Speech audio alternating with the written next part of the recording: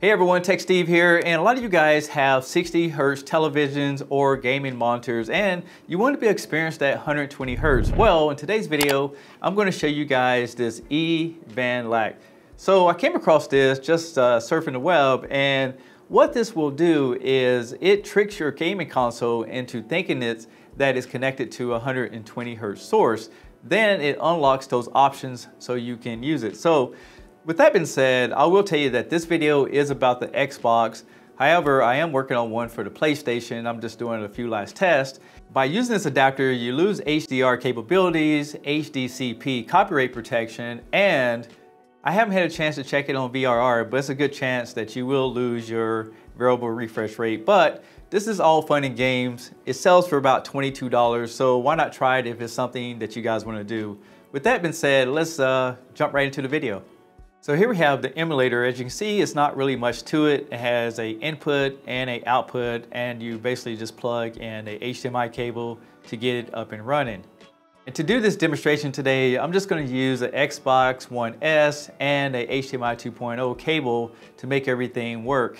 For the first example, I'm just going to take the Xbox and plug it directly into the television, and then I'll show you guys the options that you get in the gaming console so you can see what I'm talking about.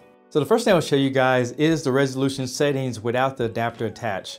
So right here we have 4K. I can go all the way down to 720p. If I go over here to 4K TV details and press on it, you can see I have all the options for 60 Hz, 10-bit, HDR, everything that the console can do for this particular TV. Now I'm going to plug in the adapter and see if we get any additional options. But the first thing you want to do is always turn the console off whenever making any kind of changes like this. For the next step, all I did was just plug the emulator at the end of the HDMI cable, and then I plugged it into the back of the television, as you can see right here. Now we're going to take a look at the screens and see if we see any difference on the menu that we didn't have before. So now we're back into the settings. Let's go back over to where it says TV and display options. What do you know? Now I have a new option. You can see right here, before it didn't show a refresh rate, and now it does. But before I get into that, let's take a look at the 4K TV details.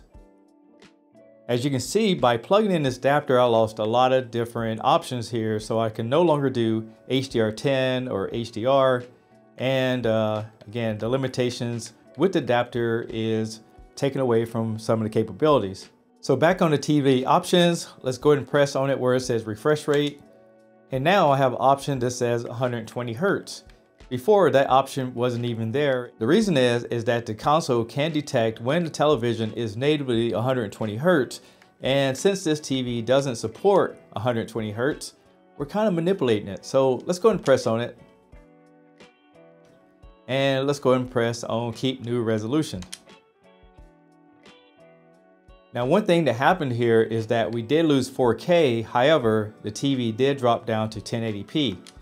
And there's no more options for 1440. So as I do newer videos, I'll have to take a look at this and see if these TVs can support that 1440 that you guys always ask me about.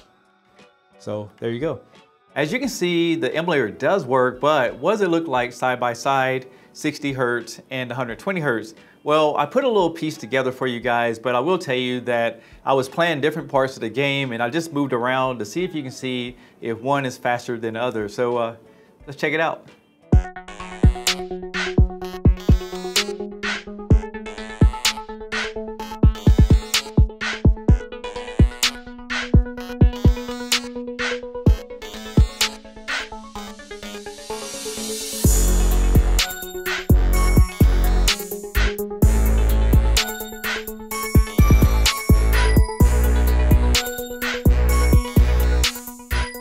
What do you guys think? Can you tell the difference between one or the other?